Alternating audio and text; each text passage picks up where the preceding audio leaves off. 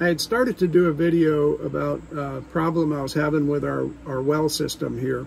So when I had been gone for a few days, and when I came back, I had used the garden hose to water some plants, tomato plants. Anyway, I noticed that the water would like spike up, the flow and pressure would spike up, and then it would decline, and then it would spike up, and then it would decline every, say, 10 seconds. That's not normal, not what I've experienced. So anyway, I'm doing a little research and seeing how I can troubleshoot this on my own and save a lot of repair bills. So one of the things that I'm doing now is I'm watching YouTube videos. And one of them I'm watching is this one right here, and I'll put a link if it's successful. I think this guy has kind of pinpointed my problem, but I'll put a link in this video as well. But there's plenty of great videos on YouTube as always, but I remember seeing this one in the past. And actually, when we bought this property, none of the well was working and all that, so we had to have new disconnect put in and pressure switch, etc. So being proactive, I had bought a air volume control valve for this, and this is a problem that he highlights in this video, and I saw it then, and I think that's what prompted me to buy this thing. It was relatively inexpensive on Amazon, and I've had it now for over a year. So I wonder if this is the problem. So this is what I think I'm going to need for tools. I'm going to go out there and follow the troubleshooting tips that the guy gave, but I had bought a while ago an old pipe wrench. I may need it to take off the old volume control valve, which that is right there. So that's got a little thing that allows pressure to change there. So that's got a little drain on the bottom. There's nothing there on the top, which is weird. Do I have to make a hole myself there? That's kind of odd. We'll see. And then a pair of channel locks and some gloves and all important Teflon tape.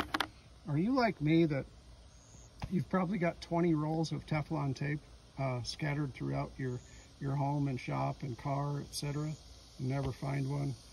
Well, it took me about 10 minutes to find that one. So when I went out there, I realized that even though I had some great mosquito repellent, all natural repellent made of essential oils, etc., that the mosquitoes were kind of thick out there. And they weren't biting me, but they were just a nuisance. They were all around me, and makes it kind of hard to concentrate. So anyway, a while back I made up a little mini burn barrel, very similar to my other one over there, and some holes in the bottom, etc. So this is my little smudge pot. So I put in some small sticks, leaves, and some good old Florida favorite Spanish moss in there. I'm going to light that and let it burn for just a little while until it starts to taper out, and then blow it out, let it smoke, and that's going to keep the mosquitoes away. Oh, and I meant to add that you should always be careful, have a garden hose nearby whenever you're messing with fire. Take all the precautions possible, and I'm using a set of pliers to carry that. I should have covered this at the very start, but always make sure you have your power disconnected to the pump so it doesn't come on while you're not wanting it to. So in this case, there's a disconnect here, and what I've done is I pulled this ant off the disconnect, and then I'm going to put the disconnect in. Go on, buddy. Yeah. And also understand, I am not by any means a well pump or tank technician.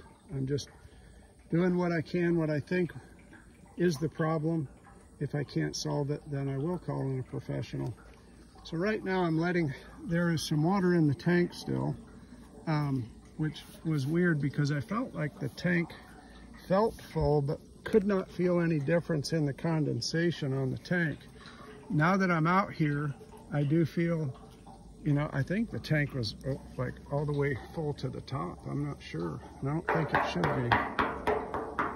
So we're going to drain this and see how long it takes. Now, I don't know where the water level is, If it's above here and I take that off, it's just going to gush all over the place there, which is fine. It's got to come out at some point, right? And everything here is sealed up for weather, so I'm not worried about it there. And the smudge pot's still working. So I'm waiting for that to drain. I'm going to go ahead and get my gauge ready, take off this old Teflon tape, and then get the new control valve taped up as well. Patience has never been one of my strong suits. So I've been waiting and waiting and waiting for this tank to drain. I think it's past this point, I'm not sure, but let's see what happens. I have been slowly loosening this. I'm going to see if we get any water out of here. No, okay, good. So there's the old valve coming out. He's a beauty, look at that. So here we go, it's going to be exciting. I'm going to brush out this opening here with a wire brush to get all that corrosion or whatever's in there out. The old one looks just like the new one, so that's always a very comforting fact. So now I'm taking the wire brush in here, and by the way, if you don't have one of these in your toolbox, try to get one or two anyway. They're great to have, at least, you know, it helps with doing this kind of thing. And then I always have another one that I use if I need to clean battery terminals or something like that, or electrical contacts. So this does a great job. So now I'm going to put in the new valve. So you can see I put the Teflon tape on it. So that goes in there. And then we just, we're going to thread it, get the threading started anyway, if we can.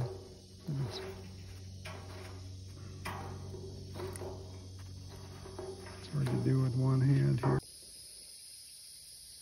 The threads were kind of, the technical term is boogered up, so got it in as hand tight as I could get. Now I'm going to go ahead and use the pipe wrench to get it tightened in and to the position it needs to be.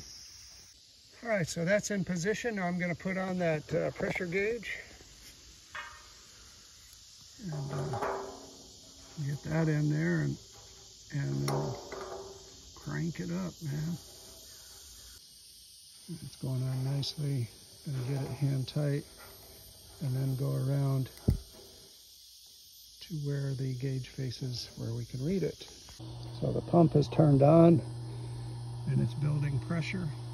When I started it, I had the valve open on this little piece of garden hose just so it wouldn't start against any opposing pressure. So once that came on and water came out for a while, I turned the pressure, or I turned the valve off with the hose here. So we're going to let it gradually climb up to pressure.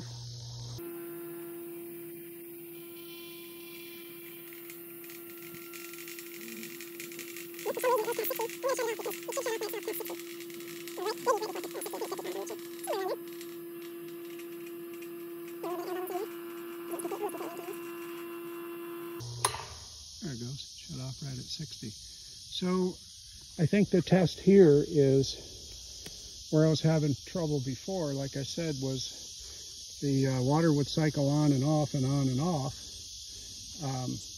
and wouldn't build up to the pressure and stay there. So replacing this valve hopefully made the difference. If not, then I'll probably defer to a professional. Let's see. So what we're going to do is we're going to open the valve up over here, turn the water on, and see what happens. A lot of pressure.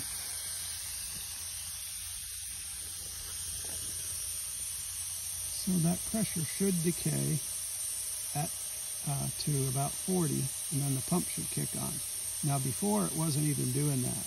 So I think I've solved the problem, and celebration ensued. So let's see what happens here.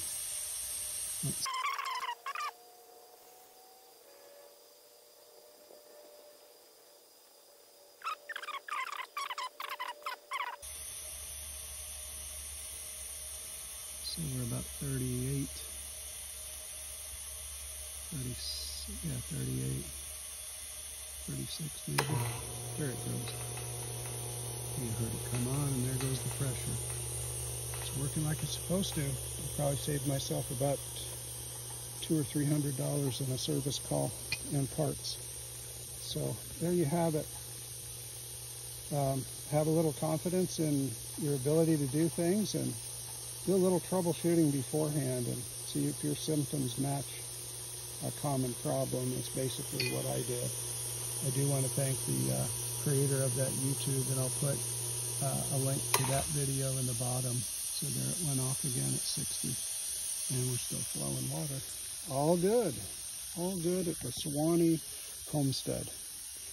And looks like my smudge pot is about out. Mosquitoes are telling me that.